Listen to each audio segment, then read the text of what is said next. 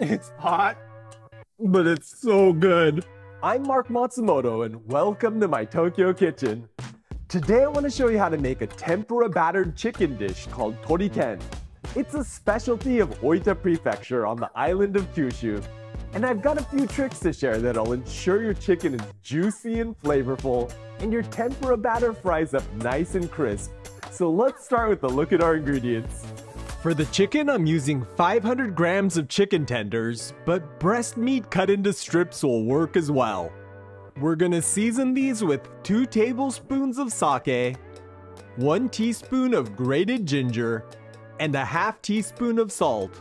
For the tempura chicken batter, I'm using a half cup of very cold sparkling water, 1 large egg, 75 grams of cold cake flour, and 25 grams of potato starch. For the dipping sauce, you can whip up a batch of my tempura sauce for something savory and comforting. Or if you feel like something light and citrusy, ponzu is another fantastic option, and I'll include links to both recipes in the video description below. Let's start by preparing the chicken. These tenders are pretty large, so I'm gonna cut them in half diagonally into 3/4 inch strips that are about the same thickness from end to end. If your chicken fingers are small, you may not need to cut them at all, and on the flip side, if you're using breast meat, just slice them up into strips. Now I'm gonna add the chicken to a bowl, along with the sake, salt, and grated ginger. Then you want to work the ingredients in with your hand. The salt's gonna lightly season the chicken, while the ginger contains an enzyme called zingiberine that's gonna tenderize the meat. Ideally, you'll want to let the chicken marinate for at least an hour in the fridge, but if you're in a rush, whatever time you give it is better than nothing. Prepare a cooling rack by lining it with a few sheets of paper towels. When you're ready to fry the chicken, add an inch of vegetable oil to a heavy bottomed pot with high sides and preheat it to 340 degrees Fahrenheit or 170 degrees Celsius. After the chicken has had a chance to marinate, use a paper towel to wipe off any excess marinade on the surface of the chicken. This will help the batter cling better to the meat. For the tempura batter, break an egg into a mixing bowl and whisk it until it's uniform in color.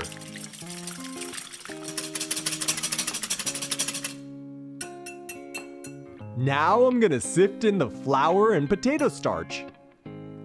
The key to light and crispy tempura batter is to minimize the formation of gluten, and we're using 3 tricks to achieve this.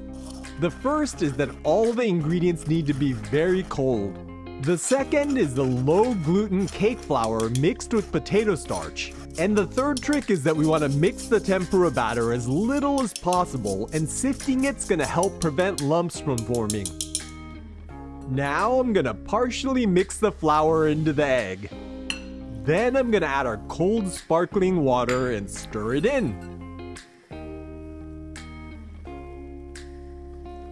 As soon as you don't see any dry spots remaining and your batter's looking like this, it's ready to go. Okay, our oil is up to temperature, so let's add some of the chicken to the tempura batter and then lower each piece into the oil. The batter is pretty thin, so you'll want to move quickly here so it doesn't all drip off.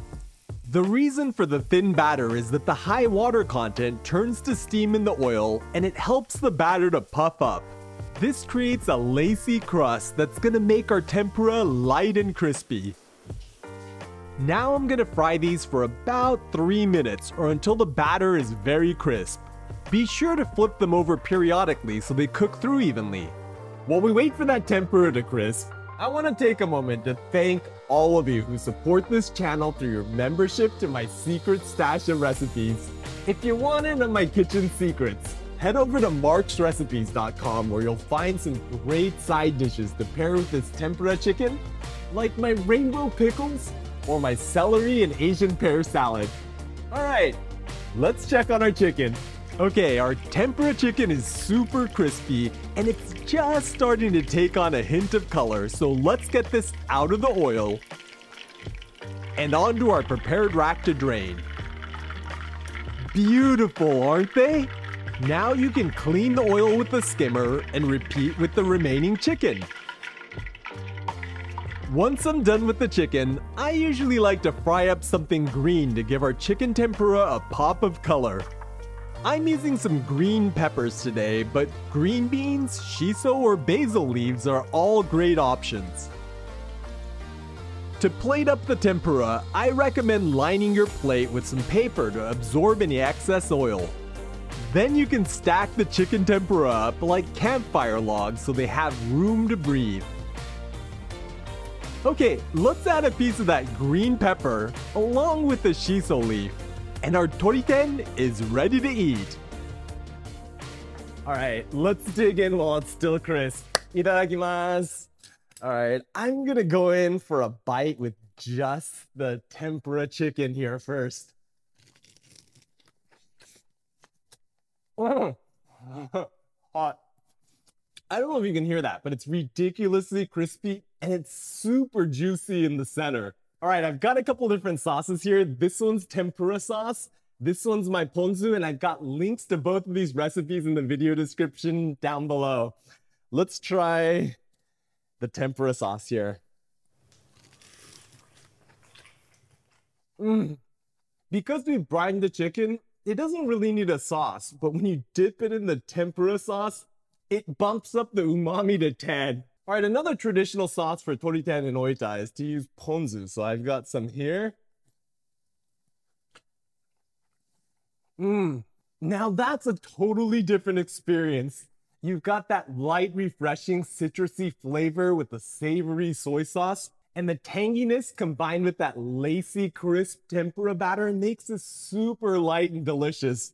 I really like the ponzu. As you saw, chicken tempura is super easy to make at home, and it's ridiculously good, so I hope you'll give it a try.